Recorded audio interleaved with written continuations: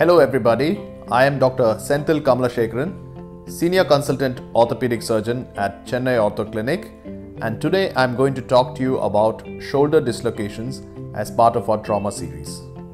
Shoulder dislocations are very common.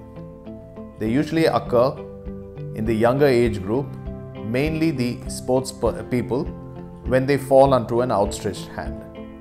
The other group of people who get affected by this very common condition are the elderly people.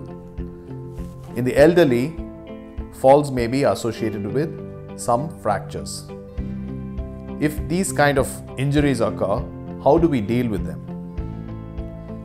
Now, if you dislocate your shoulder, sometimes it can be just a single episode and can get better.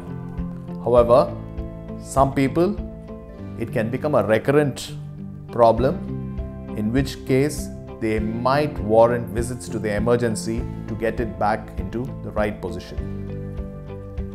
With some people, it can occur in both shoulders also.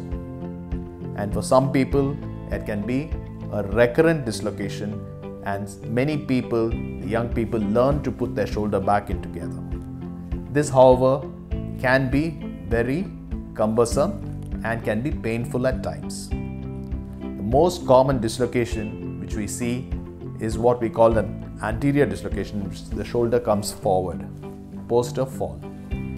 Very rarely the shoulder can dislocate backwards, and that happens mainly in people affected with fits or seizures. Now, how do you diagnose it? We take x-rays. We take x-rays to see what kind of dislocations we are having, and based on that we decide the treatment protocol.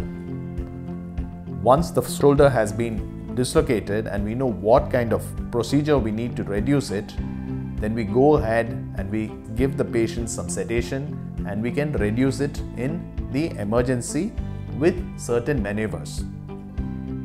However, this may not be enough sometimes, especially if a person has a fracture or he has a tear of the tendons around the shoulder, which cannot be seen on x-rays. So for that, we get higher investigations like an MRI, and if they have a fracture, we do take some CT scans also to diagnose the problem. And once we have diagnosed the problem, if it is an elderly person or if it is a young dislocator for the first episode, we reduce the shoulder, put them in a sling and allow it to heal. After we allow it to heal, we have a protocol for strengthening the shoulder, and many of them go back to their normal activities.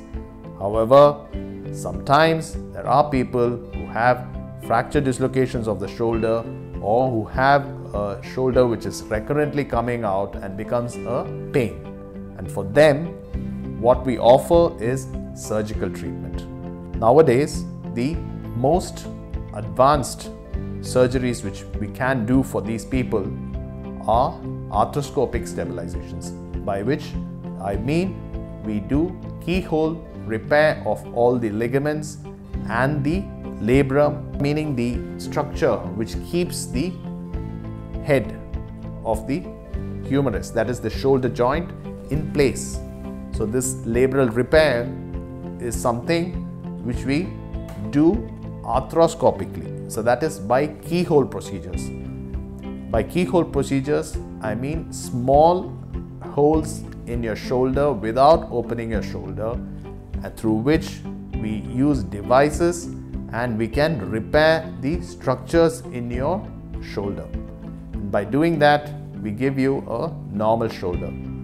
The opening of the shoulder and repairing the structures around the shoulder to give you a stable shoulder is a thing of the past.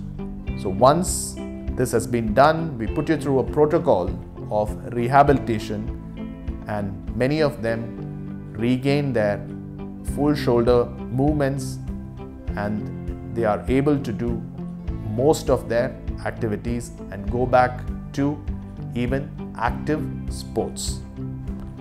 I hope this short video gave you some insight into shoulder dislocations. Many thanks.